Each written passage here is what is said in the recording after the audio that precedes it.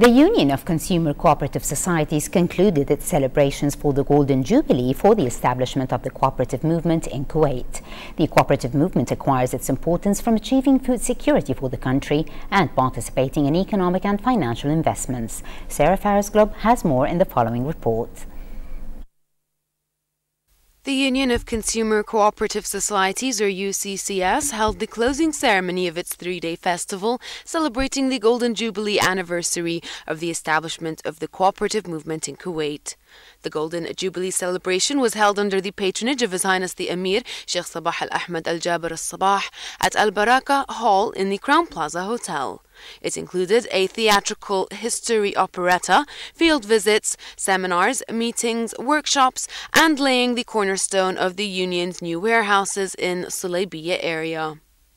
We are doing the celebration, the event of Golden Jubilee for the cooperative union here in Kuwait.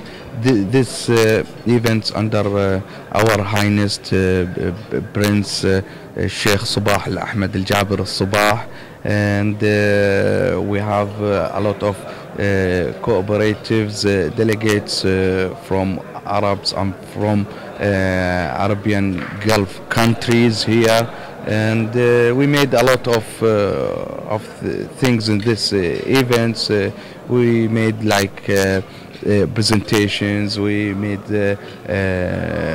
ceremony of it for opening day, we made some visiting for cooperatives here in Union, and that's all just to show the people how is the cooperative society here in Kuwait in this 50 years and what we are looking for like 20 years later, in the future.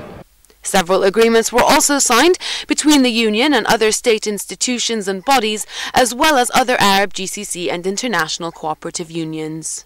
On behalf of my Saudi cooperators, I am very pleased to participate. This is a Golden Festival for Kuwait Alliance, Kuwait Cooperative Alliance. This is a good chance to meet my friends and my brothers and all cooperators in Saudi, in GCC and Arab world. The UCCS worked in cooperation and coordination with various governmental institutions to best serve the society and meet the daily needs of citizens over the past 50 years.